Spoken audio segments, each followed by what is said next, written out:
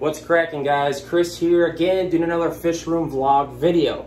Yesterday I asked you guys what you wanted to see videos on and the answer came in. Jack Dempsey fish. I feel like I've done like 100 different videos on Jack Dempsey's, but still we can do some more, right? Because there's obviously a demand for it. So I have a breeding pair of Jack Dempsey's in this tank. And the reason they're probably not successfully breeding is because obviously this tank is full of predators. And Jack Dempsey fish have always been one of my favorite fish on the planet. I mean, look at the coloration of this fish right here. Like, if you're telling me like that, look at those blues. Once you get the right background for Jack Dempsey's, black background, dark substrate, a nice lighting, and they're just going to explode in coloration. Like, it's no joke, guys. Look at these fish. Like, it's ridiculous. And they're just, the red striping on top of the top fin there is absolutely absurd. But guys, today's video is actually going to be my top 5 favorite tank mates for Jack Dempsey fish, because that's what a lot of people were asking about, was what tank mates to keep with Jack Dempsey's. Also, I got another new flower horn. So I didn't expect this one. I got a pretty good deal on it as far as a trade deal. He's a little timid right now in the tank, but I'm hoping that he's really gonna come out of his shell a little bit. He's a pretty cool tank. He's a pretty cool fish. He's in this 75-gallon tank, and it's weird because he's acting kind of timid, but as soon as I go to work on a sponge filter or something, he tries to kill me. Like, see the sponge filter? The flow is really slow on that one right there. And I continuously like keep adjusting it, but yet he tries to kill me. It's this weird thing.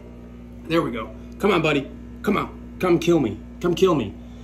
My other flower horn, he's not doing the greatest. What happened was he broke this fish down here. My purple rose queen broke down the barrier, or the divider per se, and tried to kill this flower horn, and that purple rose queen destroyed this flower horn, if I'm being honest, because I didn't even talk about it a lot on video, because this fish was so beat up that I was almost like embarrassed to put him on video. So I had him in, I was dosing salt in the tank, doing strict water changes, and I kind of just left the tank alone. That's why it's covered in algae. I will be cleaning the algae soon, but I just didn't, you know, when a fish gets sick, every layer of stress that you add to its environment, like if I were to go in there and just deep clean everything while he's on like his deathbed and being beat up, it can really, it triggers new levels of sickness. So literally, I left the light off.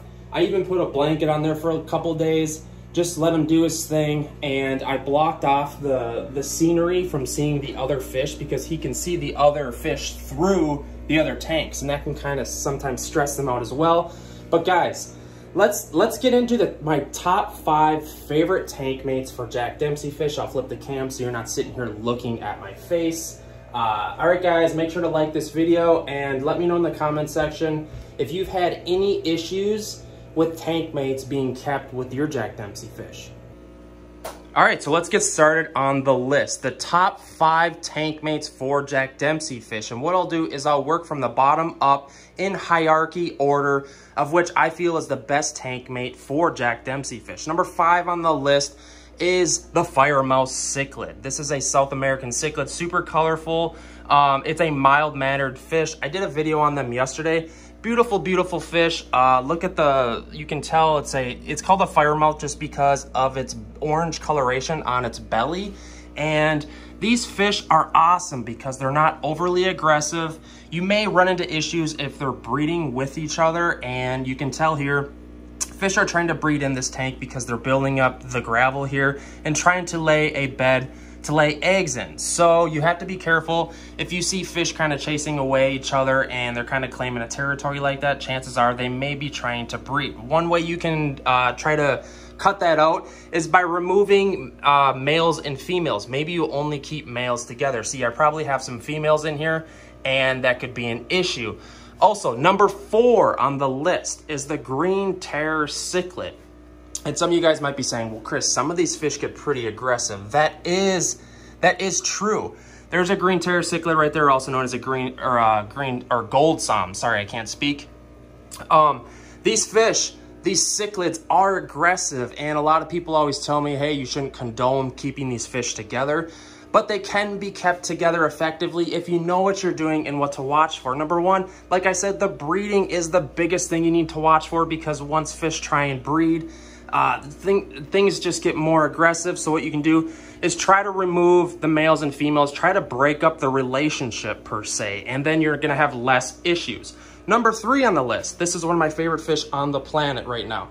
This is the Acara, and this is an electric blue Acara. I used to have 5 of these fish, and I sold them for a pretty dollar. Someone offered me some really good money, and I kind of regret selling them.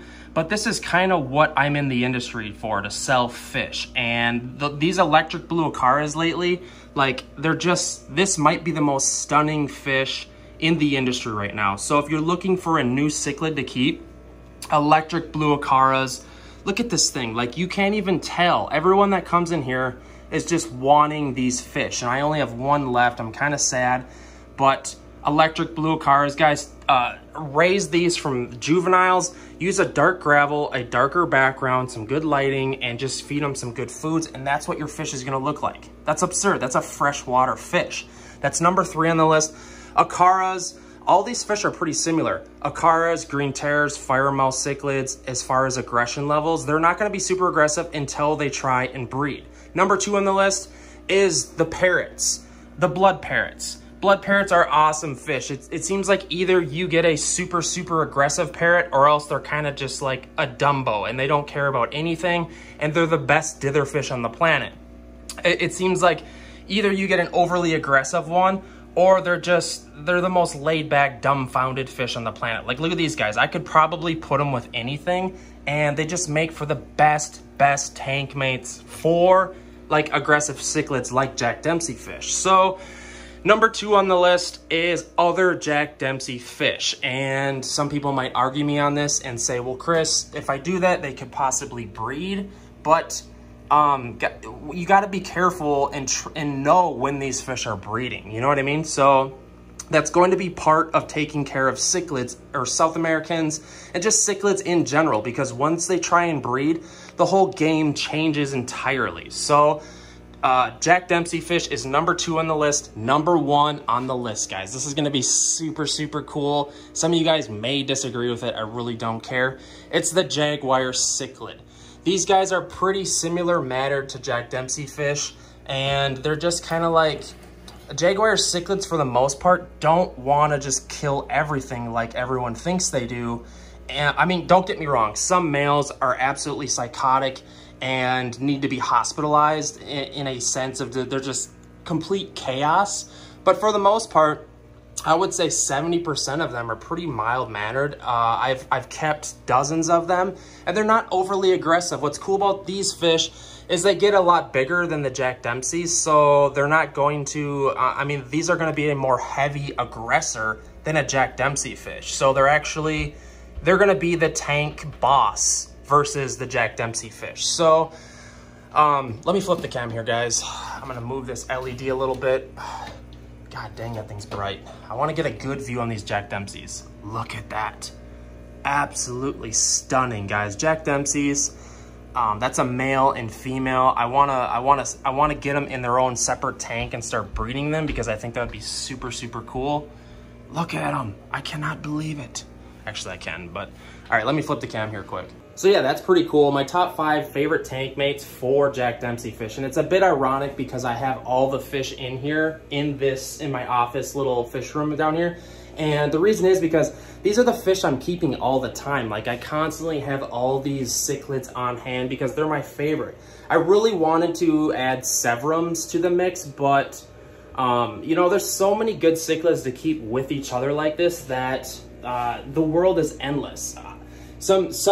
Some tank mates that I disagree with are Texas cichlids. Texas cichlids are not a good tank mate, or Midas cichlids or flower horns. There's a couple that I've thought might work in the past, and they just don't work. So without further ado, guys, I'm gonna head on out. Let me know in the comment section what videos you guys want to see next. I've been busy working on my shop.